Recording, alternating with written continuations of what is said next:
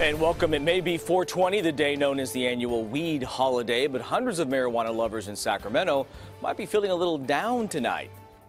And here's why. The city told them to hold off on public cannabis consumption. Good evening. Thanks for joining us. I'm Tony Lopez. And I'm Adrienne Moore. But if recreational marijuana is legal, why can't users consume it in dispensaries? CBS 13's Lamore Abrams is live in Sacramento with more on the regulations on this 420 holiday. Lamore.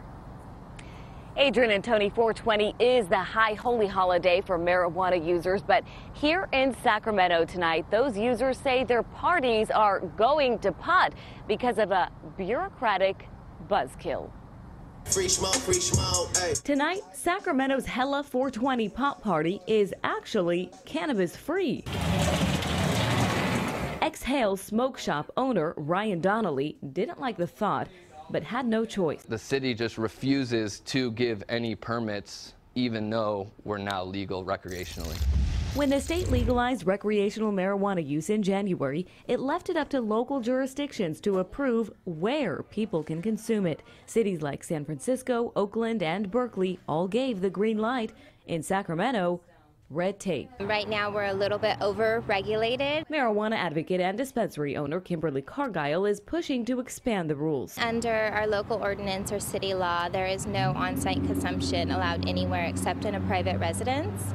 We're hoping that this will be heard before the city council this year. For now, Sacramento's determined to crack down on businesses letting people light up. The city's enforcement team spent 420 inspecting all local dispensaries and smoke shops. Papers.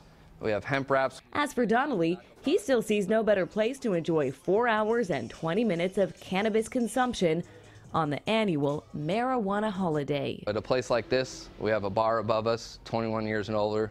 We have a gas station across the street. We have a liquor store next to us and a huge parking lot behind us with an empty lot in the back. So we literally have no one around us to have any problems. So the question tonight is, will the city consider changing its ordinance?